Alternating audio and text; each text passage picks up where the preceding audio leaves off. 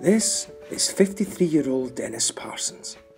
He has been unable to stop dancing now for 16 years.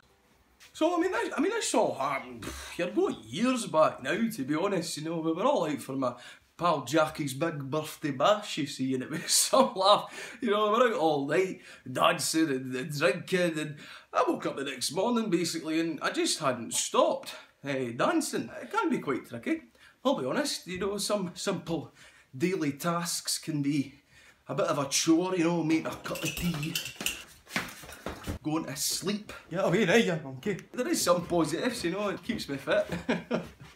You know, so it's not all bad. A couple of awkward funerals. Dennis lives with his 28-year-old son, John. It's been tough. It's been tough. Really, really hard. Mum left a few years ago. Oh, I'll never get over the day that my Maureen left me, you know, it broke my heart in two. She just couldn't hack it anymore though, you know. She'd mentally snapped, like. She was doing okay, and then she got a phone call to tell her that her best friend, Janine, had sadly passed away. And she needed my dad to comfort her. But he was in the kitchen doing the macarena.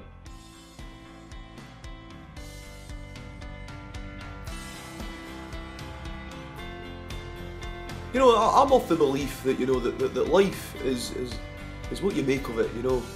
So other people in the world can do what they want to do, but me, well, I'll keep dancing. I think the important thing though is just, you know, we've just got to keep our heads up. That's all you can do. You know, he is my dad, so I've just got to stay strong for him.